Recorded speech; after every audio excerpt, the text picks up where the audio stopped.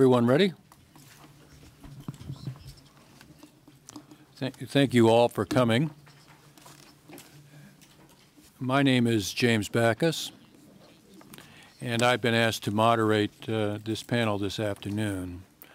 I was reading the program for the forum this week, and I was struck by the fact that at least half, possibly more, of the panels during the 3 days involved in one way or another the topic of sustainable development and the relationship between trade and the trading system and sustainable development. In 1995, when we established the World Trade Organization, that would have been unthinkable. Now we're moving sustainable development rightly much more into the mainstream of trade thought. It was not long after 1995 and the establishment of the WTO that something called the International Center for Trade and Sustainable Development was also created. And in all the years since, ICTSD has been on the forefront in trying to move the topic of trade and sustainable development and the relationship between the two into the center of WTO discussions and action. So it's only appropriate that among all the many panels during this forum this week, there should be this one by ICTSD. And I believe that ICTSD is 20 years on, still a very important place to look for new ideas on the relationships between trade and sustainable development, and I would say a whole lot more. Looking back to the early years of the WTO, I think it's fair to say that the question of looking beyond the confines of this particular house here on this lakeside in Geneva to the wider world for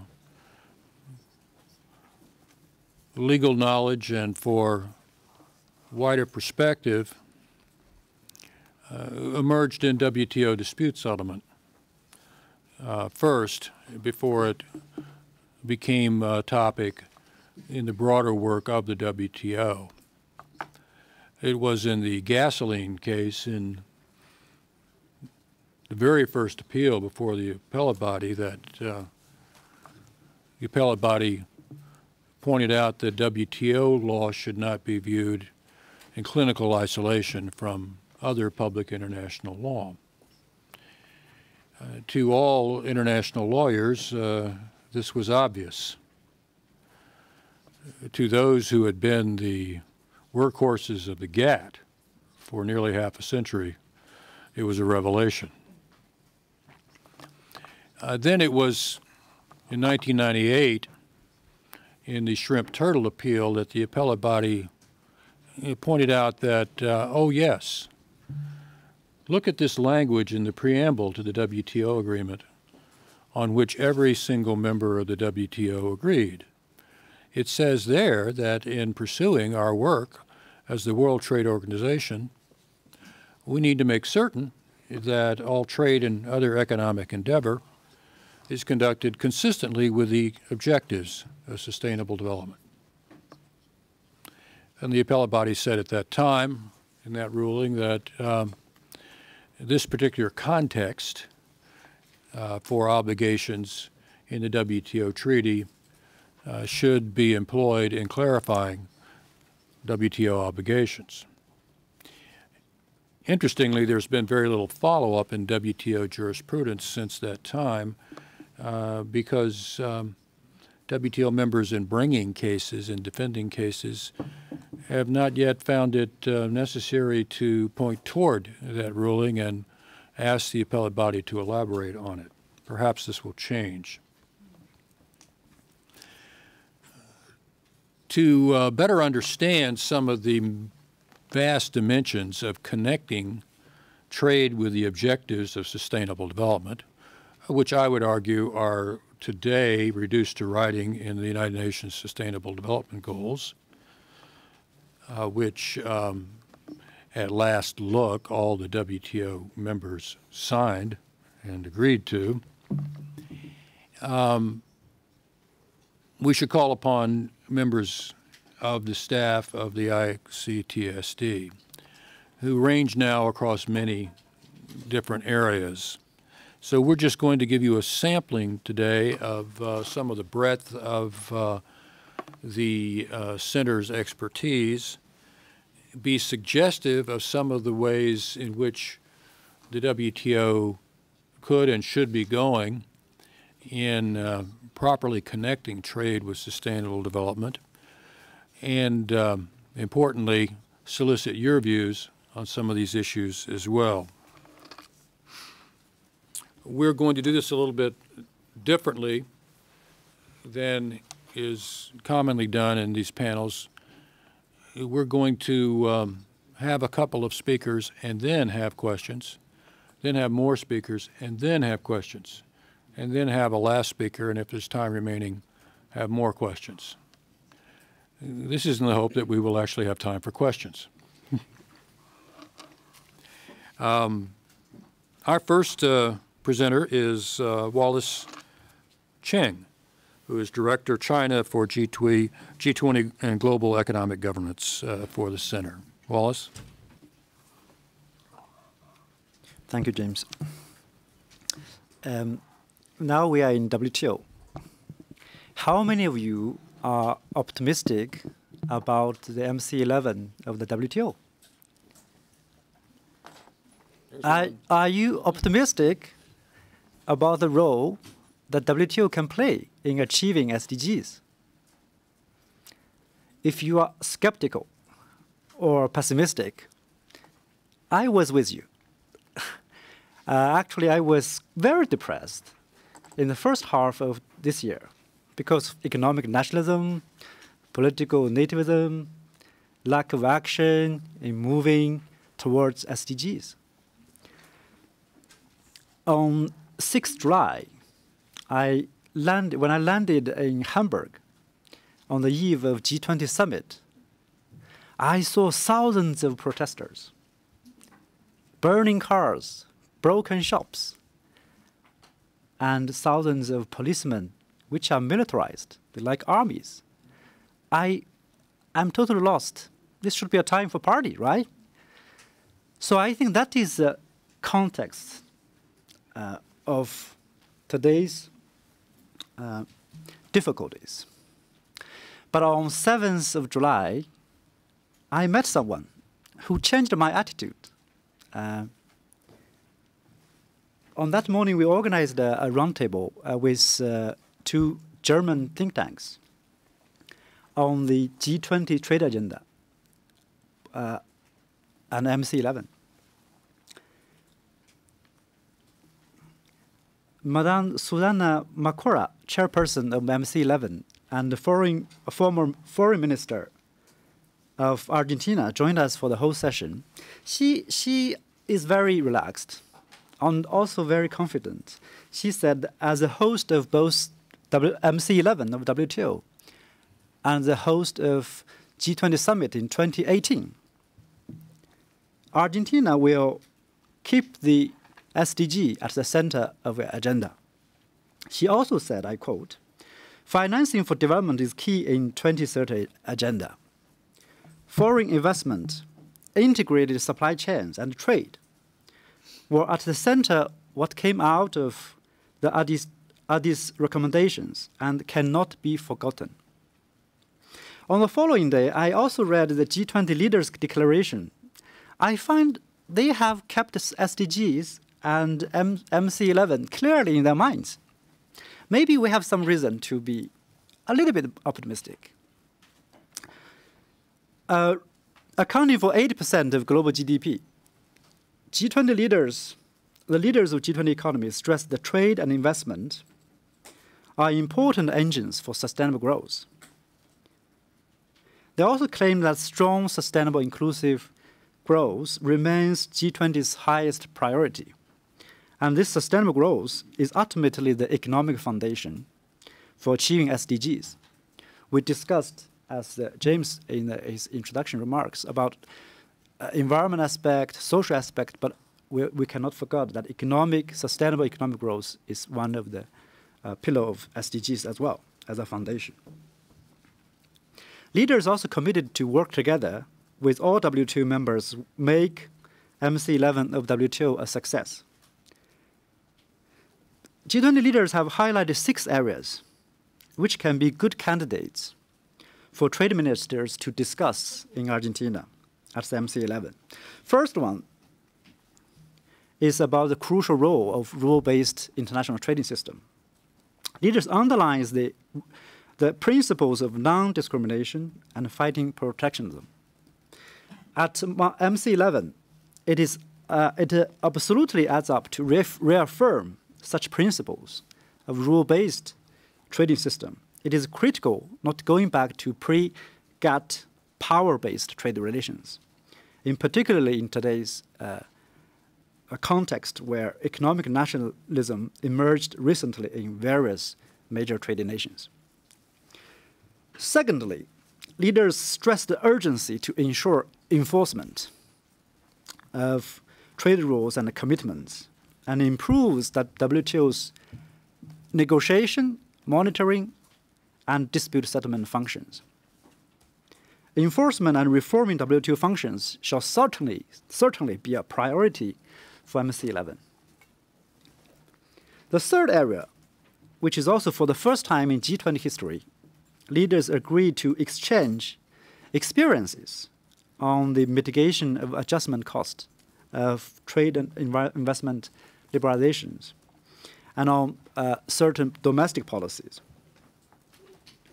I think ministers at MC11 could establish a mandate for these critical issues because losers of globalizations have not been fully heard and attended. The fourth area is also for the first time in G20's history.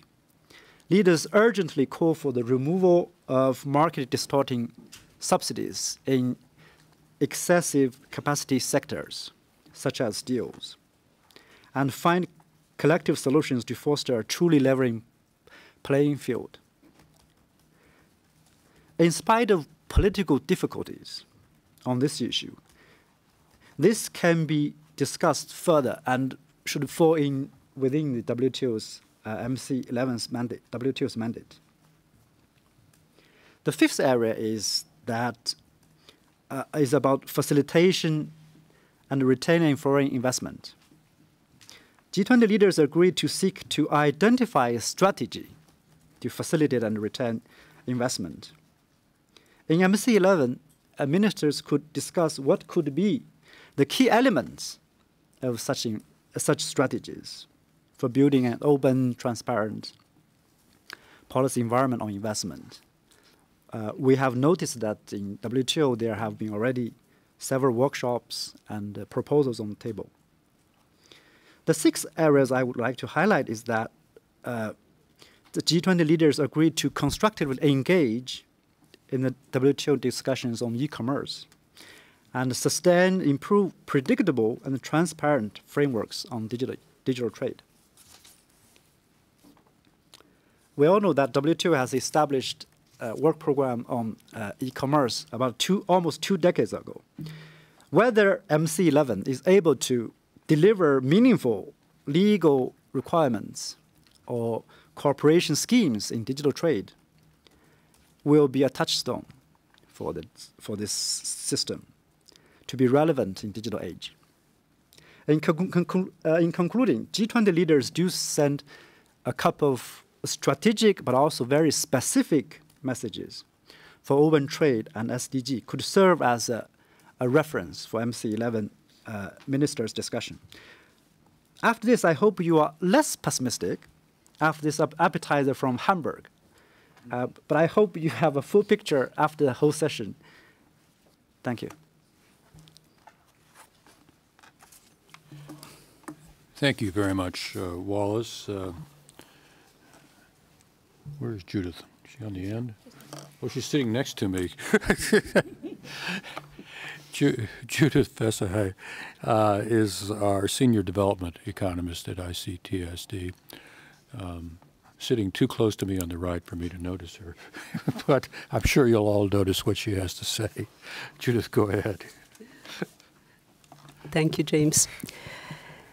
I'm going to say a few words, a few remarks about what participation and upgrading in international trade for firms in developing countries means for the SDGs, about what the SDGs say in terms of a mandate for WTO members, and a few words on what can MC11 and beyond deliver in this regard.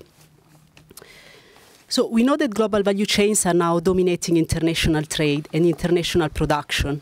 Around 80% of world trade is now structured around global value chains.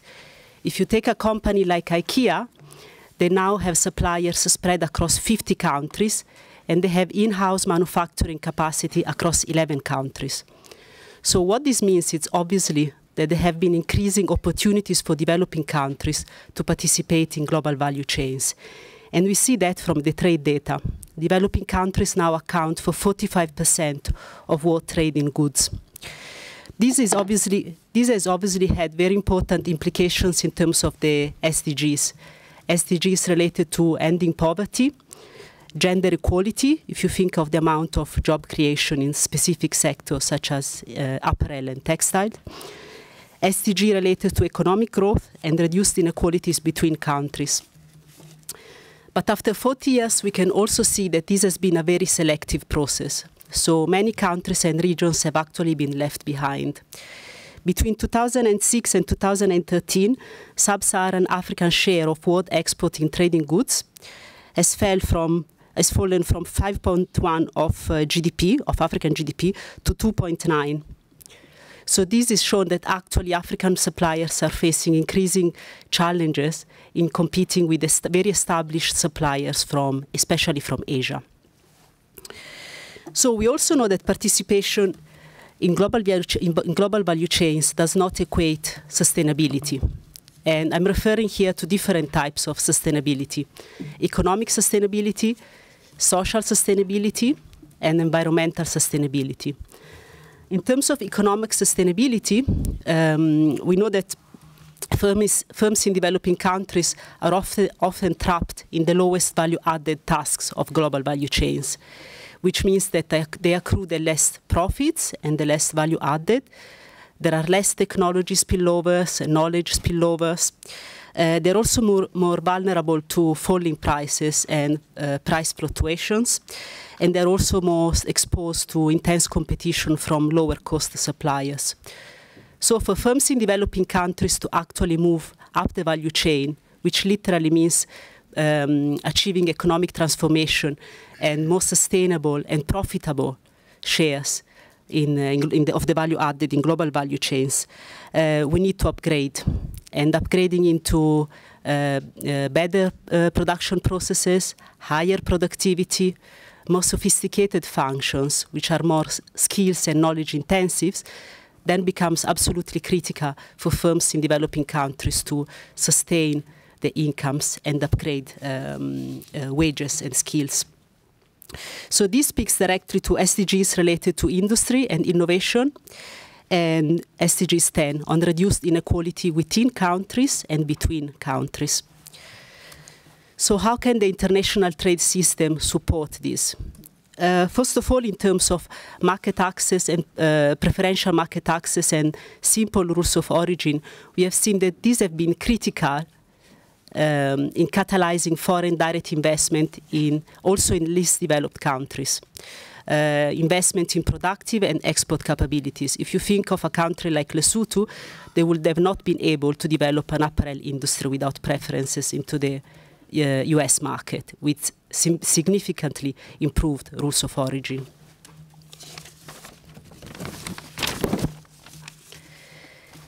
Trade facilitation is critical because one of the critical issues is actually access to the cost of accessing export markets and input markets, and this will lead us later to the trade facilitation agreements.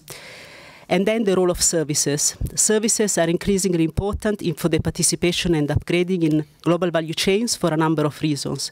First of all, because they're critical inputs to make firms in developing countries more competitive. Second of all, because when we talk about upgrading, often we actually talk about services-related tasks, such as product design, retail, or marketing. And third of all, because of inclusiveness, because access to finance, for example, is critical to make sure that women and SMEs can participate in international trade. Another important issue is with regard to the policy space to actually craft economic transformation and industrial policies that can support upgrading strategies from developing countries. And this links directly to the issue of special and differential treatment granted by the WTO. Finally, there are a range of productive policies that are absolutely essential to promote economic transformation, and these relate to skills development, infrastructure, development finance, and so forth. In terms of social and environmental sustainability, we know that very often firms, instead of pursuing economic upgrading strategies, have been trapped in a race to the bottom, undermining labor conditions and the environment. The outcomes in terms of inequality and sustainability have often given ground to a lot of skepticism on the possibility of trade to develop, to deliver for all and to deliver sustainably. So social and environmental upgrading is essential for the long-term competitiveness of firms in developing countries, but also to increase the legitimacy of the international trade system. And a number of SDGs speak to this in terms of decent work, responsible consumption and production, climate action, marine and land resources, and peace. One of the key areas in international trade that has tried to incorporate these concerns is obviously international standards, be these private standards or technical regulations. The SDGs highlight specific areas that the WTO negotiators are supposed to incorporate in the negotiations. There's a general mandate in terms of strengthening global trade cooperation for sustainable development, and there are specific areas highlighted by the SDGs in terms of aid for trade, implementation of the principle of special and differential treatment, and increasing exports of developing countries, in particular the LDCs, including through the use of duty-free, quota-free market access with simple rules of origin. The Addis Ababa Action Agenda actually reiterates the same issues and expands this issue to incorporate issues of WTO-compatible trade finance and regional integration, especially for Africa. So what can be delivered by the MC11 and beyond in terms of fostering economic upgrading and social and environmental upgrading?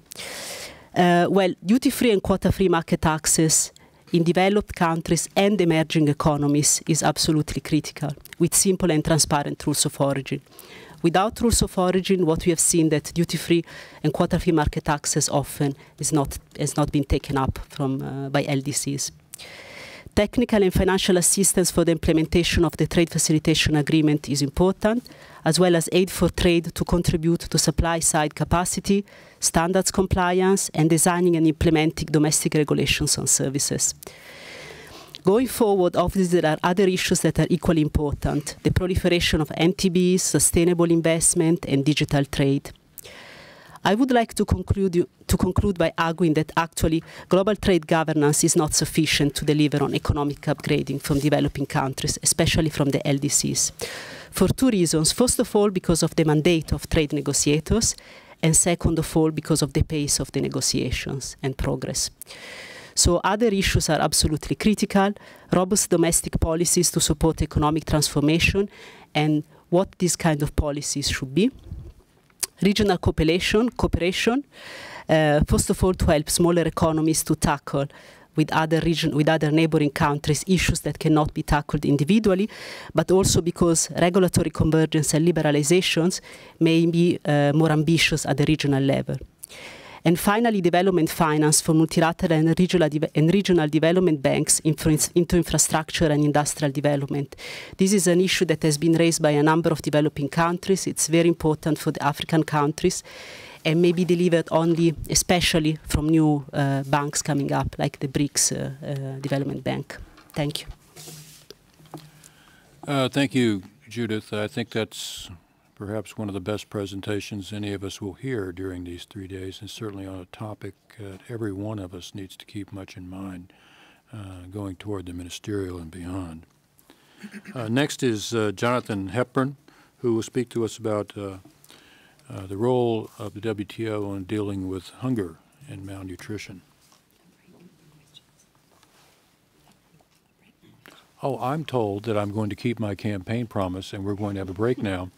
But the break is not for anyone to leave. The break is so that you can ask questions. So feel free to do so and help me through this, if you will, by raising your hand, and we'll try to identify you. And these will be questions on the first two presentations. Did I get it right that time, Alice? Okay, I got it right.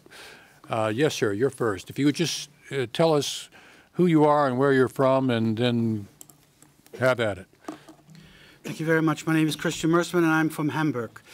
So, Global Donor Platform for Rural Development. Coming from Hamburg, I just wanted to throw one thought for ICTSD into the discussion, and that is, I fully agree, Wallace, with what you have been saying, but in the German public in particular, but maybe in entire Europe, there's some real confusion that the radicals of Hamburg, Attac and others, are now of the same opinion as the conservative president of the United States of America when it comes to globalization and so-called free trade. And I think it's an interesting societal debate amongst us.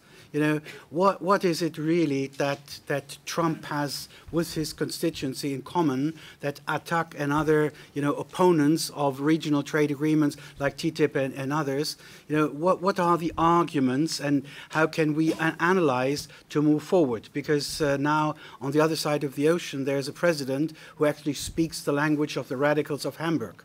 If you really take a look at it, maybe a little bit of different wording, but the argumentation is the same. I just wanted to throw this in. For us in Germany, it's really an interesting debate at the moment. Thank you. Well, I can assure you it's interesting in the United States as well. Wallace, I think you were asked that question. I'll come to you next, sir. This one there and this one person on the right. Oh, we want to take all the questions first before we answer? That'll get more questions in. Okay, that gentleman who raised his hand is next, and then over here, and then back to the young woman next to the gentleman. Go ahead, sir. Tell me your name and your affiliation, and then go on. Thank you. I'm Malcolm Damon from South Africa, organization that works on economic justice. I wanted to ask a question to Mr. CHENG. Around the e-commerce. I think he used the word touchstone, that it would be a touchstone moment for e-commerce at the WM11.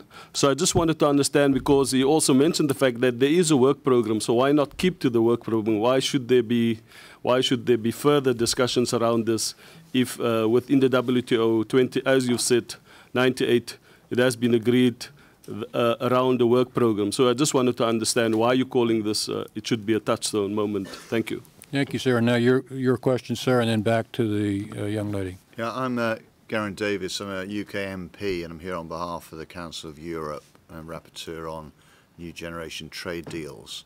Welcome to Geneva. Nice to see you. And I'm a known Anglophile. It's lovely to see you, yeah.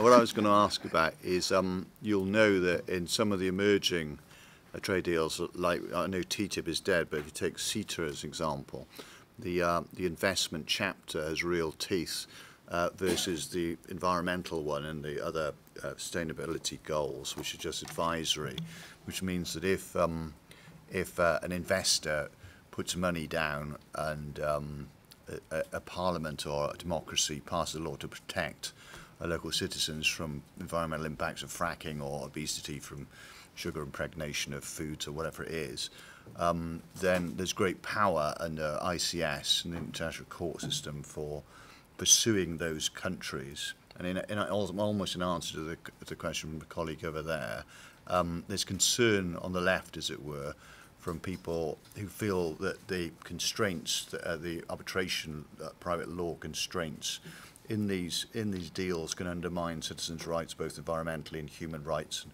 rights at work. and from people like Trump, of course, that they undermine democracy itself because they circumvent what governments can do at all.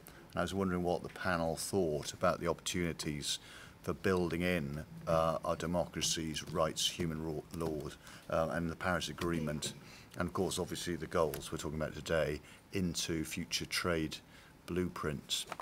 When we finish the questions, I'll take the liberty perhaps of answering that one myself. We're going to take two more questions, this young woman and then you.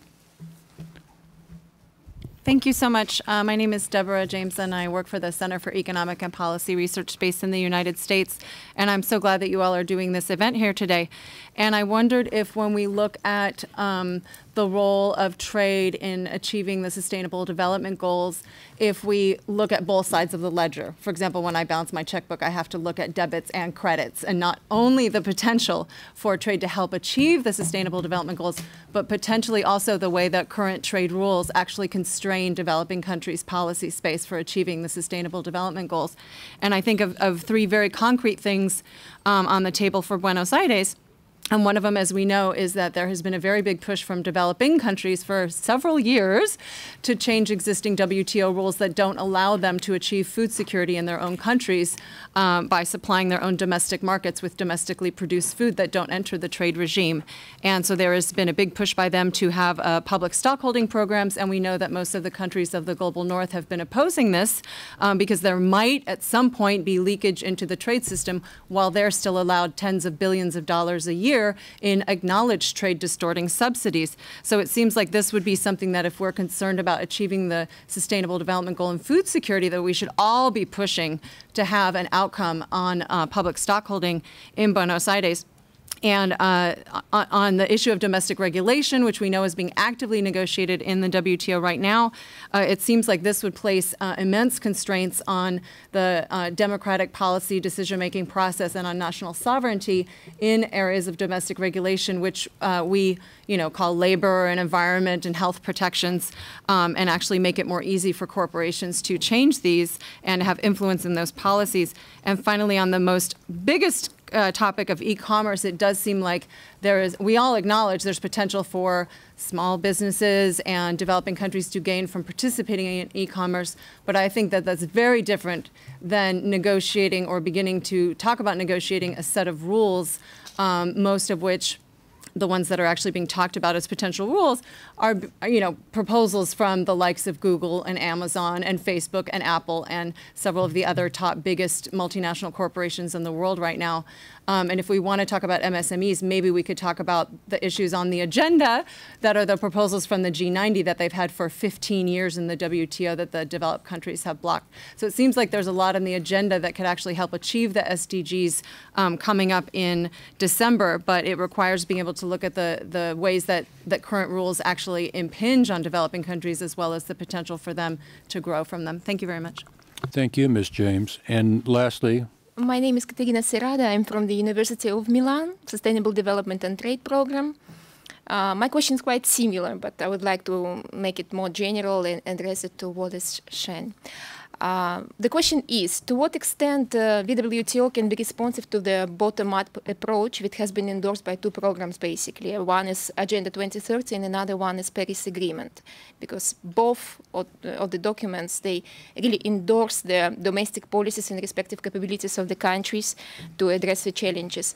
To what extent WTO, because we do have the clashes between between trade and between the domestic needs to promote sustainable development. How would be the instrumentalist approach beyond Buenos Aires, and what shall we expect at a political, from the political and legal aspect? Is it possible to reconcile it? What is the dialogue where we are moving? Thank you. Thank you very much. I'm going to take your question and his, and then I'll turn it over to Wallace and the others. From a historical perspective, I think it's often forgotten that the WTO is the result of a bottom-up approach. It began with just 23 countries, and it has grown to 164.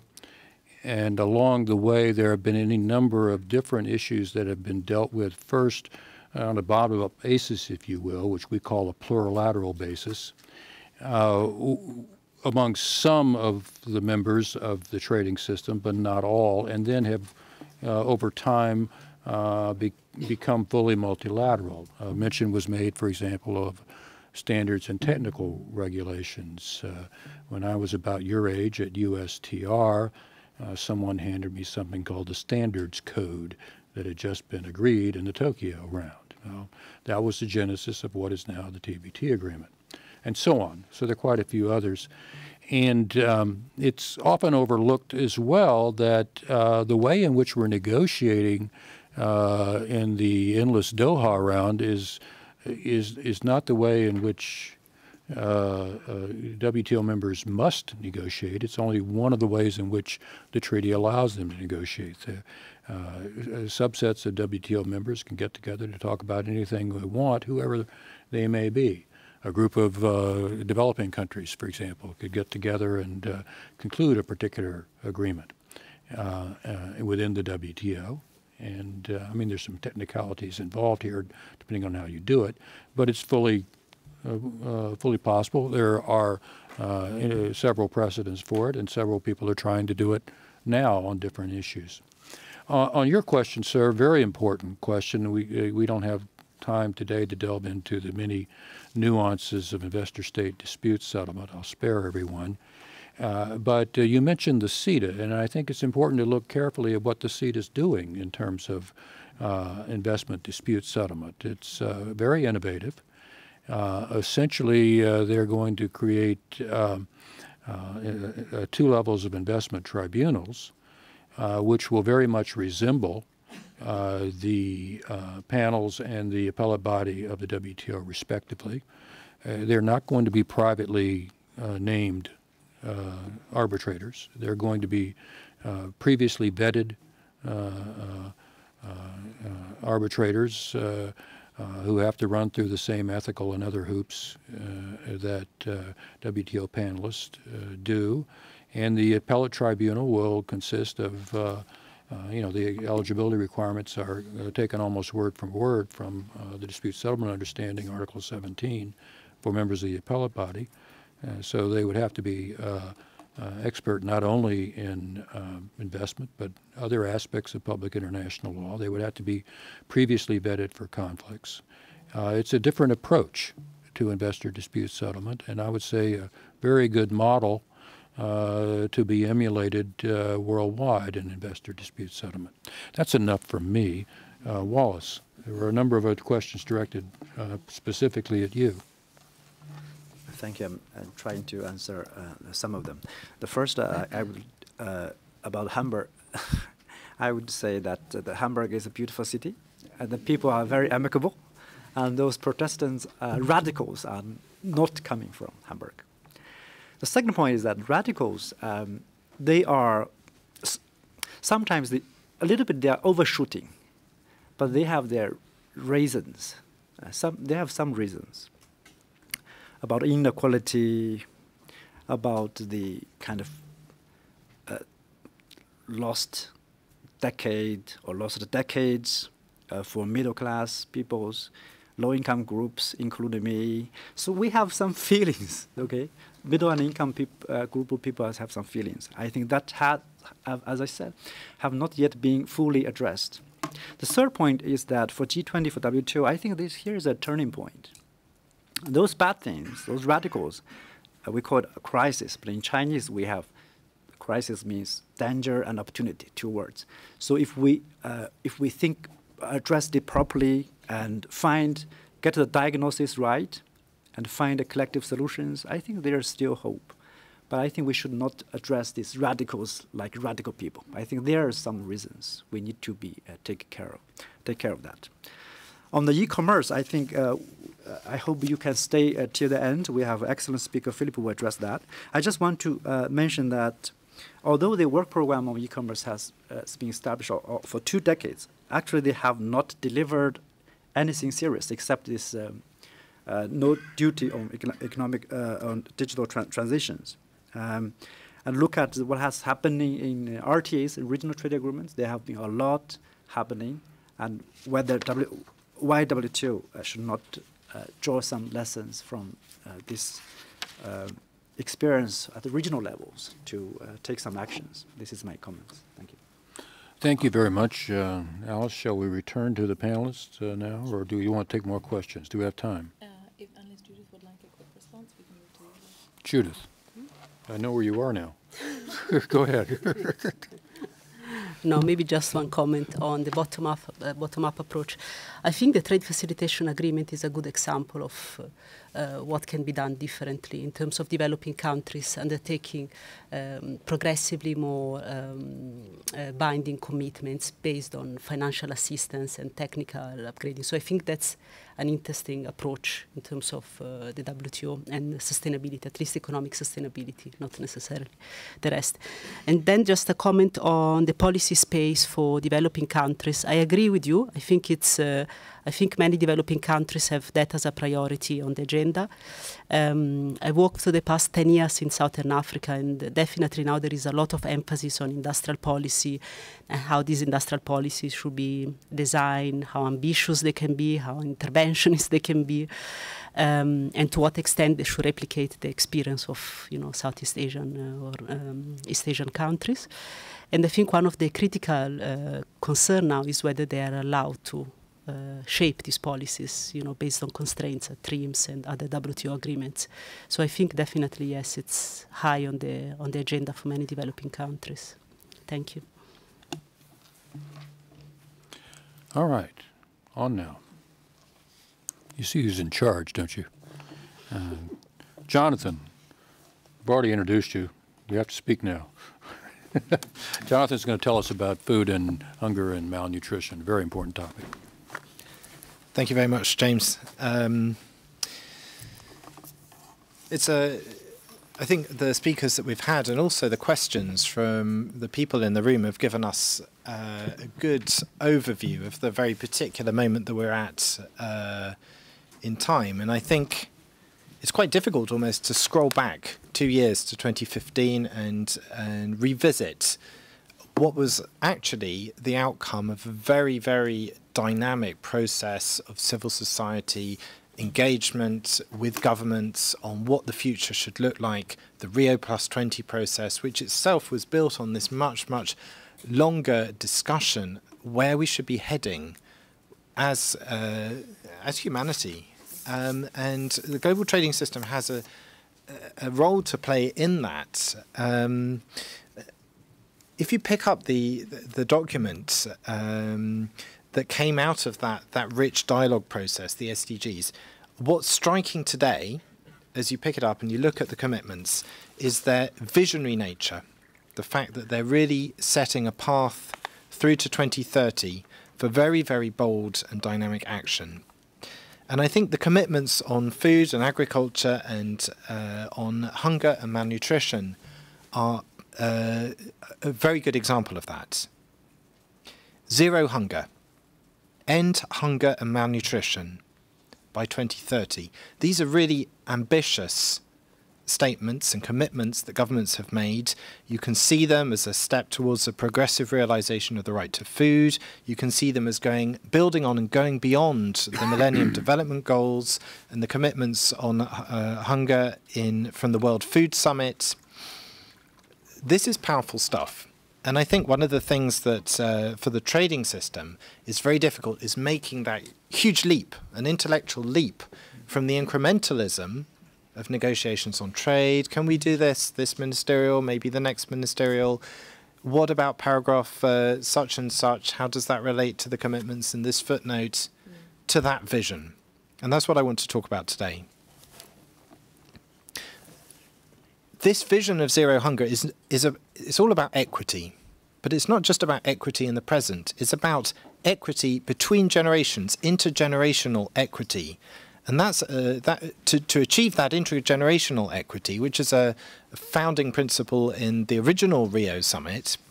Behind the very idea of sustainable development, we need to think about transforming food systems. And transforming the agricultural trading system and the global food system as part of that. one of the things we need to look at is what actually governments and civil society actors and others that were in the room meant when they were talking about ending malnutrition. Because ending hunger is part of that package, but ending malnutrition is also about ending other aspects of this triple burden of malnutrition. Undernourishment, the traditional focus of efforts to tackle food and hunger, to tackle hunger in the global architecture, but also micronutrient deficiencies, what's called hidden hunger, and overnutrition, obesity, which increasingly is becoming a challenge not just in developed countries, but also in developing countries. And what the other thing I think comes out of the SDGs and the Addis Ababa Declaration is a vision of trade as playing a role in achieving this broader vision, but it's just one part. It's clear that governments are going to have to act on a much, much broader agenda: poverty, gender, conflict and insecurity, climate change, energy and inequality, just to name a few things. And unless you act on that broader agenda, actions on trade probably won't get you to where you want to be. So zooming in on trade and food security, what does Agenda 2030 actually mean for action in this area? What does it mean for the sorts of things that WTO members need to start thinking about? Well, there's a very specific commitment in there on SDG 2, which is the zero hunger goal. SDG 2B talks about correcting and preventing trade restrictions and distortions in world agricultural markets, which is a clear indication that the actors who came together with the SDGs were thinking of trade as playing an important role. But if you look beyond SDG 2, there are also an awful lot of other references to trade and measures that would affect the functioning of markets for food and agriculture. Judith referred to some of them earlier on the things that need to be done to help LDCs. Right through the whole document, I think maybe Ingrid is going to talk later about some of the other aspects: sustainable production and consumption patterns, a whole bunch of different things. Ingrid, I'm just preempting gratuitously what you're going to be saying. But the point is you need to take a holistic look at this text and these different documents that came out of the 2015 process to really understand what role trade can, could and should play in achieving some of these broader visionary objectives. And I think a lot of my work is on agriculture and agricultural trade specifically, but I think it's really important to look beyond agriculture and try and understand how policies in other sectors can affect small farmers, can affect poor people's access to food by affecting whether governments are able to create jobs and raise people's incomes, both in rural areas and in urban areas as well. How much progress has there been to date? Well, the FAO has actually just come out with some pretty bad news about the number of hungry people in the world today. After decades of progress in reducing the number of hungry people, there's now been an increase. The agencies that are involved in looking at these numbers reckon that there was an uptick in the number of hungry people. It's now 815 million people that are estimated in 2016 to have been affected by undernourishment. And the FAO and the other international agencies put this down to conflict, increased conflict, especially in certain countries, which have led to situations of famine, compounded with climate change and weather-related vulnerabilities. That's got to be seen against the broader picture of progress. There are about 200 million fewer hungry people than there were back in the 90s. And also regional disparities. Sub-Saharan Africa is facing particular challenges which other regions don't face. So what can WTO members do at MC11, the Ministerial Conference in Buenos Aires, and beyond? Well, many WTO members are very pleased with themselves, as probably they should be, because of their achievement at the Nairobi Ministerial in eliminating export subsidies, agreeing progress on one of the key points that was mentioned in the SDGs as something that needed to be done. But I would argue that a paradigm shift is needed. Countries need to go much, much further, and it's not just a matter of going faster, it's actually about a complete change in focus and a complete shift. Some of that needs to happen outside the WTO, and some of it needs to happen inside the WTO. There's a lot that WTO members could do to support poor producers, including by supporting investment. The SDGs talk in some detail about what needs to be done to tackle persistent low levels of agricultural productivity around the developing world, especially the challenges facing small farmers.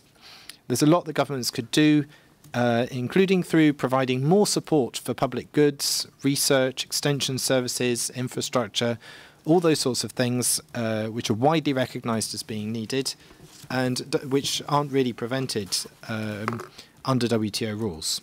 There's also an awful lot that governments could do to help poor consumers, to improve the access amongst poor consumers to safe, sufficient and nutritious food, for example, through ramping up social protection schemes and providing better help to people who are trapped in poverty. But what about the WTO? What's the role of the WTO in this? Well, there's a number of areas where trade distortions on global markets affect the achievement of food security. That could include in the area of agriculture, but also in fisheries, as Alex is, I think, going to address soon, energy, other goods and services. And all these relate to food security. There's a tendency often we think about WTO, we think about agriculture, we zoom in on that area, but actually there's a much, much broader picture that people need to start thinking about. And part of that is the need to address past imbalances in the global trading system and in the set of rules that we've inherited at the WTO, which, as many developing countries rightly point out, are unfair. They're deeply unfair in many important ways. But there's also a need to balance action in that area with establishing a fair basis for trade in the future. And I think that at the moment that's the challenge that governments are struggling with. So in conclusion, what we need is not business as usual, more of the same, another ministerial conference with more nice declarations and debates about footnotes and paragraphs and things like that. We need a paradigm shift. We need to place the vision of the SDGs right at the heart of the action in the WTO. We know that climate change is going to intensify many of the challenges that the poorest and most vulnerable communities around the world will face in the years ahead. There are already signs of that. Governments need to start acting now if they're to ensure that trade is able to contribute to the SDG Zero Hunger goal. Thank you. Thank you, Jonathan. Next is Alice Tipping, who is going to talk to us about the sustainable use of marine resources and the role of the trading system in that. Alice. Thank you very much indeed, Jim. I'll start perhaps with a reminder of the very, very big picture. Oceans, seas, and inland bodies of water are a crucial part of the global ecosystem, and they play an extremely important role in sustainable development generally. Oceans, I was interested to learn the other day, they produce half of the planet's oxygen. They fix a quarter of the world's carbon dioxide. They're a critical contributor to food security and nutrition. In 2013, they provided more than 3 billion people with almost 20% of the animal protein they eat. They're an important source of employment. Together, capture fisheries and aquaculture support the livelihoods of between 10 and 12% of the world's population. 10 to 12% of the entire global population depend on capture fisheries and aquaculture for their livelihoods. So it's perhaps not surprising that oceans are a very important part of the 2030 agenda. It has an entire goal. Goal 14, of course, is dedicated to oceans and marine resources, but the importance of these resources and the habitats are reflected in a number of different places across the agenda. And several of these references, I think, speak directly to trade and economic policy. Target 14B under Goal 14 refers specifically to improving small-scale fishers' access to marine resources and markets. And the focus on the livelihoods of small-scale producers is also brought out in Target 2.3 under Goal 2, which focuses on ending hunger, again focusing on this link between food security and fisheries. And that target refers to doubling the productivity and incomes of small-scale food producers, including fishers, by improving access to resources and access to markets. And access to markets is something that the WTO knows a lot about. One of the most explicitly trade-related targets in the SDGs is one that will be very familiar to the rules negotiators here, Target 14.6, which refers to the prohibition of certain forms of fisheries subsidies that contribute to overcapacity and overfishing. It's language that reflects almost exactly the mandates that were established in Hong Kong for the WTO negotiations here. But the target also refers specifically to the elimination of subsidies that relate to IUU fishing activities, and that's a topic that I'll come back to in a bit later. So how are we doing against all of these very lofty targets? Well, in terms of the sustainability of fisheries harvests, not great, but more or less stable. Most fisheries for which the FAO collects data are already fully exploited. Some 31%, that's almost a third, are already overfished, and only around 10% might be able to produce larger harvests. What does this mean? It means basically that wild fisheries' abilities to continue to meet the food and nutrition needs of a growing global population are likely to be limited. In terms of trade and access to international markets, fisheries exports from developing countries alone in 2013 were worth more than $80 billion US. And what's interesting is that fisheries products actually generate more revenue for developing countries overall than many other agricultural commodities, including coffee, rubber, cocoa, and bananas, something that the agricultural negotiators might find interesting. A relatively new issue on the trade policy landscape is the question of trade measures taken to address IUU fishing. So IUU, for those of you not deeply immersed in fisheries parlance, refers to illegal, unreported, and unregulated fishing. Now, how are we doing here? Well, the global losses from IUU fishing are estimated to be between $10 and $23 billion a year. And interestingly, some estimates actually suggest that between 20 and 32% of all of the fish imported into the United States may be sourced from illegal fishing. So this is obviously a question where trade policy has a close link to governance and rule of law issues, and because there's also a significant correlation between the incidence of IUU fishing and weak governance. Now, to address this, some very large fisheries import markets, the United States and the EU, have moved ahead with their own unilateral trade measures, which, for example, in the case of the EU, include a requirement that fish imported carry its own catch certificate. So market access, IUU fishing, and trade measures taken to address it. The last issue specifically that's been around for a long time in the trade context is, of course, the question of subsidies, the question targeted specifically in 14.6. Now, one of the most recent, most comprehensive estimates, not official numbers, but estimates, suggest that at a global level, fisheries subsidies are worth around $35 billion per year, of which around $20 billion are capacity enhancing. That's to say subsidies that tend to encourage the exploitation of fisheries resources beyond sustainable limits. So we already have, at least on the questions of market access on IUU fishing and on subsidies, a number of specific areas where trade policy responses, I would argue, are called for. So what is the guidance that we can see from the SDGs for MC11 and beyond? The first key deliverable is obviously a meaningful agreement on new multilateral rules on fisheries subsidies at MC11. Now, this appears to be one of the most likely potential outcomes of the conference, but it's still going to require a lot of political will and a significant amount of technical work.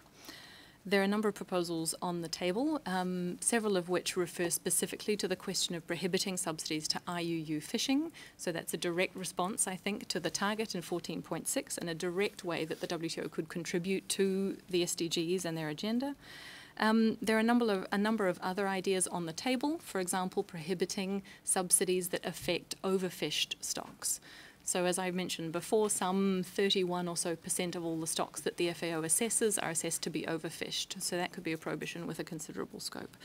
There are other ideas on the table referring specifically to prohibiting subsidies that contribute directly to overcapacity, subsidies that contribute directly to overfishing. There are proposals on the table that would increase the transparency of the fisheries subsidies that governments provide, and there are a number of proposals on the table that would temper the ambition of some of the prohibitions with a degree of special and differential treatment. So that's the first key deliverable that the WTO could contribute to the achievement of the SDGs at MC11. Beyond MC11 on subsidies, there are at least 2 potential streams of work: implementing and monitoring the eventual disciplines, and potentially even building on them to establish more ambitious rules, be it in a regional or a plurilateral context. The second very broad area of trade policy that could contribute to SDG objectives around oceans and marine resources is coming back to the question of IUU fishing. Specifically, the use of trade measures that can contribute to eliminating the products of IUU fishing from large import markets. Now, we know that there are already unilateral measures in place, but the ideal would be to have large importing countries coordinate their efforts to close international trade to IUU fishing, while ensuring that there's a degree of close coordination with and support to countries that export fisheries products. So in a sense, that would be a way of using the trade system to support better governance of natural resources. From coordination of unilateral measures, governments could move gradually towards plurilateral or ultimately multilateral trade disciplines once a critical mass of countries is reached. Governments could even consider, and this is where I push the negotiators slightly, could even consider using the WTO as a forum to negotiate a code of conduct on measures addressing illegal fish trade, for example. So developing new rules on subsidies to fishing based on their environmental rather than their trade impact is a very new kind of role for the trade system, and the WTO in particular, but it seems to have a significant degree of political support. Using the trade system to limit trade in illegally sourced fish products is an even more novel role for the trade system, but I think it's a key opportunity for the WTO in particular to demonstrate its relevance and to demonstrate the value of a cooperative approach to what is in effect a collective sustainable development challenge. Short and sweet. Thanks, James. Thank you, Alice, very much. Next is Ingrid Jegou, who will talk to us about climate action, access to clean energy, climate change, and the relations among them. Thank you very much. So we are running out of time, so I think I'll keep this a bit shorter than I had intended, and then I will refer you to copies of a paper outside the room that you can look into for more detail. Climate change, as we have been able to observe over the past few months with all the hurricanes and natural disasters that are going on, climate change is happening.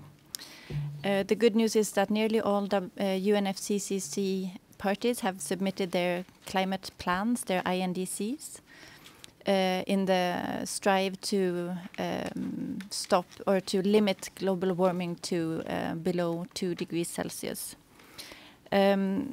However, even if these were to be fully implemented, that would not be enough. We are rather heading towards a scenario of about 3 or 3.2 degrees warming. And this threatens the chances of fulfilling a number of SDGs. First and foremost, SDG 13, which is the one about climate action. But climate is also related to many other SDGs, and as was mentioned by Alice, for instance, a little while ago. And poverty alleviation will not be possible unless climate change is adequately addressed. So a widespread upscale of climate action is urgently needed, with massive improvements in energy efficiency and a scale up in renewable energy with enhanced access to clean energy technologies. And this would also contribute to addressing SDG number 7, which is about enhancing access to affordable, reliable, sustainable and modern energy for all.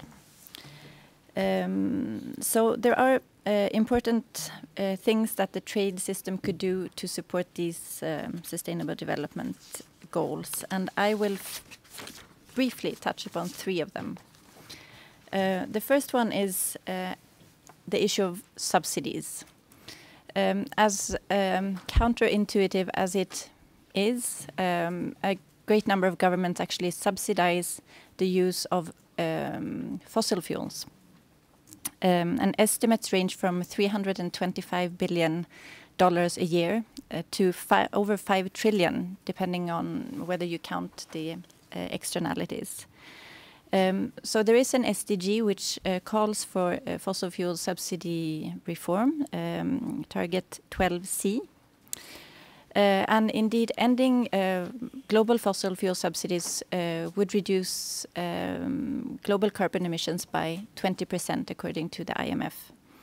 And fossil fuel subsidies are related to a range of other negative effects as well, such as health damages, air pollution, and so on. Then turning to clean energy subsidies, these are necessary for achieving SDG number 7 on ensuring access to affordable, reliable, sustainable, and modern energy for all. Still, these subsidies are considerably smaller than the fossil fuel subsidies, so about 150 billion per year compared to the 325 that I mentioned for fossil fuels. And when it comes to clean energy subsidies, we know that they are still necessary to support a still young sector. So what about the trade system? So what can the trade system do about this?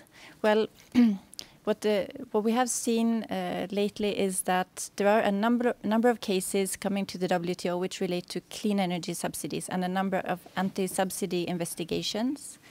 And this generates uncertainty for the clean energy sector, which has a chilling effect on investment. At the same time, we don't really see any cases on the issue of fossil fuel subsidies.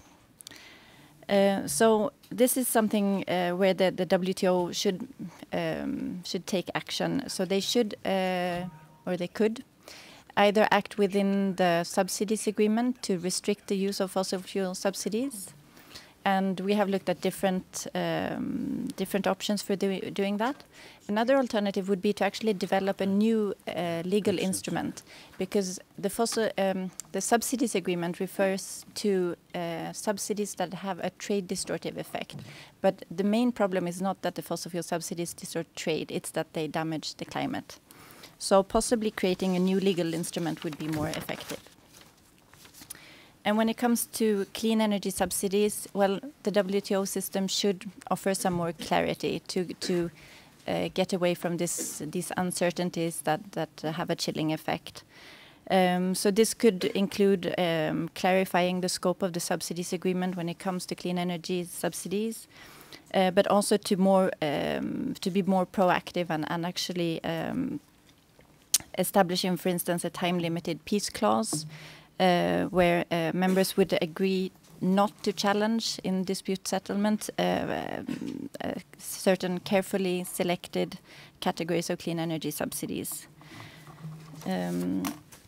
My second point is access to technologies. SDG 17.7 calls for promotion of the development, transfer, dissemination, and diffusion of environmentally sound technologies. And target 7A calls for enhanced international cooperation to facilitate access to clean energy research and technology, and for promotion of investment in energy infrastructure and clean energy technology. And obviously, the trade system plays an important role in this area. For the moment, manufacturing of clean energy technologies is concentrated in a handful of countries.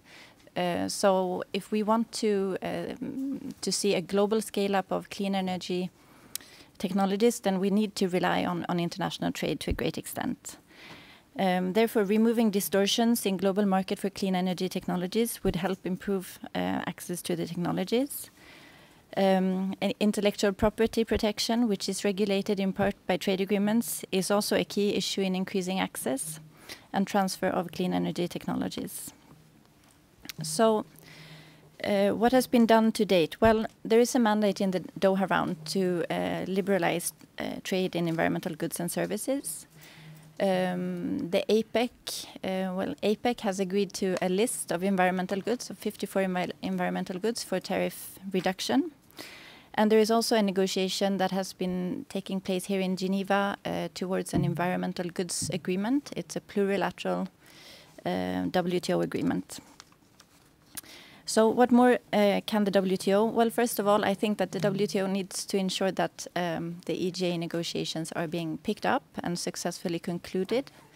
The list that they will negotiate should reflect all the relevant climate-friendly technologies, so looking both at mitigation and adaptation technologies.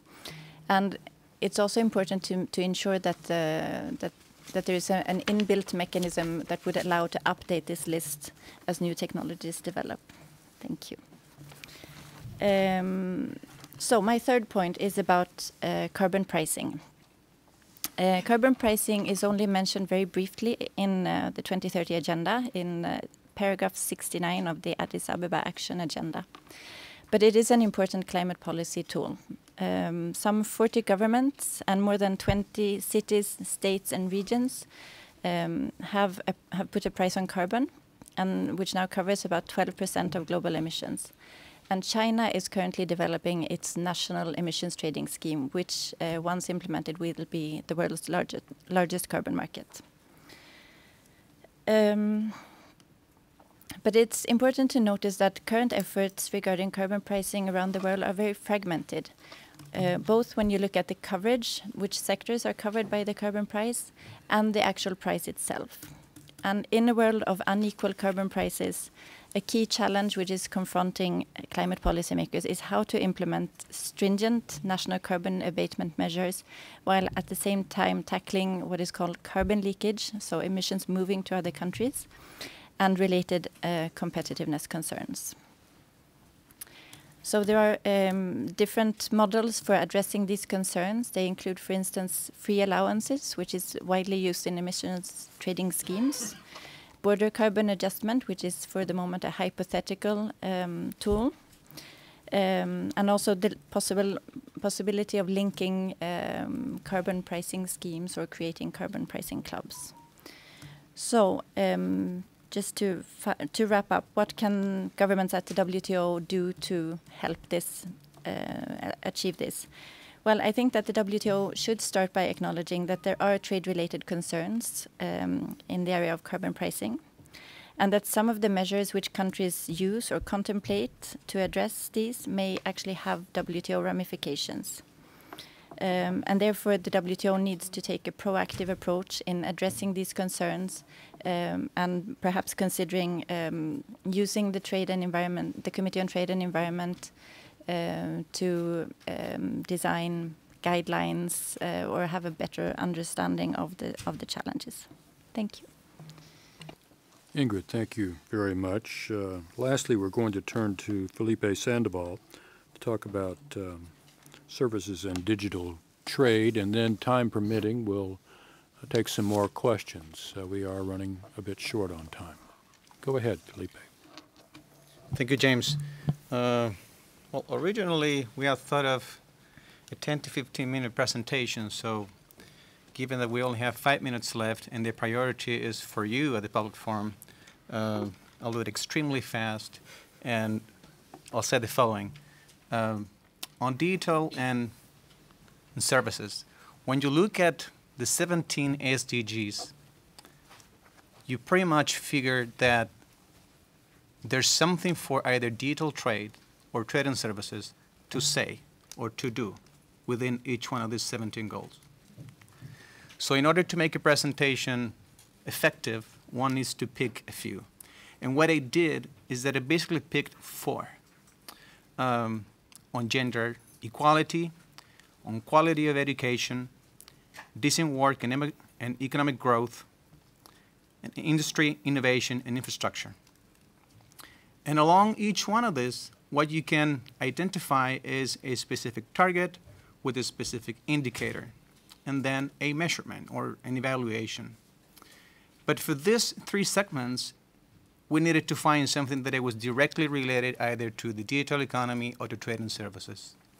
And the fact of the matter is that there is specific language for either of them in each one of these 4 selected items. Now, because of time, I cannot go through each one of them, but I can tell you very briefly that if you go to SDG 4, you want to look at the target 4A. If you go to SDG 5, you want to look to 5B. If you go to SDG 8, you probably want to look to the target 8.10. And if you go to SDG 9, you probably want to look to the targets 9.1 and 9.3. Now, the first observation is that overall, there's progress for each one of these goals. And that is a measurable and measured fact. So the question is not whether we are going in the right direction, which seems to be the case. The question is rather, are we doing it at the right speed? And two, is the trade community doing its share of the work? And as a former trade negotiator, and I did this for almost 15 years, and I can still see a number of familiar faces in the room, I still have the feeling that the level of awareness, going back to the initial statement by Jonathan, this change of paradigm, we need to place the vision, the SDGs, as a vision of the world, of humanity, in the center of trade policy. And that has not been the case. For too long, not to blame, but for too long, trade negotiators had, and I had, simply taken for granted that what we were doing was for the good of humanity. Some may agree, some may disagree, but that was ultimately what drove me in what I was doing. So the next question would be, what can the WTO or members of the WTO, either at the WTO or outside the WTO, do in order to incorporate this vision into what they do, which is trade negotiations, is treaty law? How do you reflect the vision encompassed in the 17 SDGs into a treaty on trade? And that is not an easy question. Now, the initial observation suggests that the landscape is not entirely empty. There are some areas of progress, and some countries, or blocks of countries, have begun to make progress on trying to include this vision into trade. However, it's not enough. The pace is not rapid enough. The depth is not enough. So there is a challenge, and these are basically the two challenges: raising the awareness of the trade community, and second, trying to work on frameworks within trade agreements which address this vision. Now, and as I go into the 5 minutes, one way, or let's say one language that's been around for some time now, this language about a development dimension, doesn't that to a great extent relate to the achievement of the 17 SDGs? Our assessment, in my assessment, is that yes, it doesn't do it completely or entirely, and it doesn't associate it to a particular agenda, but it sets goals. Now, on the specific of e-commerce and trade and services, when we look at the WTO, what we see is a fragmented, a cracked panorama. While there's a large group of members who would wish to begin negotiations on these two fronts, there is a substantive portion of the membership which does not feel comfortable, neither ready to engage. And perhaps one of the reasons behind this is the fact that the institutional knowledge, training, legal and regulatory asymmetries between the developing world and the developed world, and even within the developing world, and even within LDCs, are real. And unless they are addressed, either prior to or during or after the course of a negotiation, it would be very difficult for those who lack this institutional strength to willingly engage in a negotiation where the benefits of it do not seem to be clear.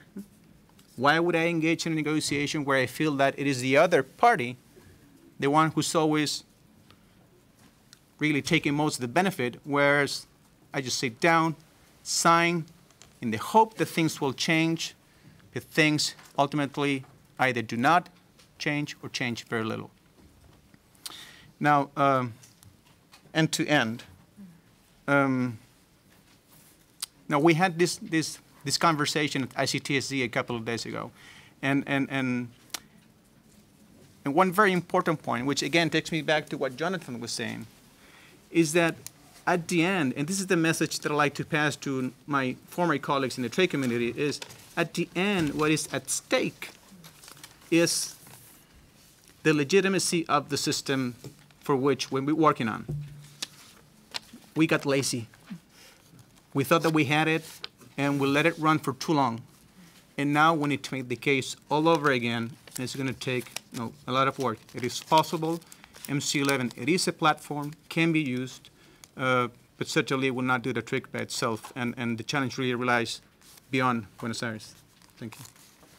Felipe, thank you very much. I believe we have run out of time, and there are others waiting to use the room. We want to thank you very much for your attendance and participation, and we look forward to working with you in the days to come.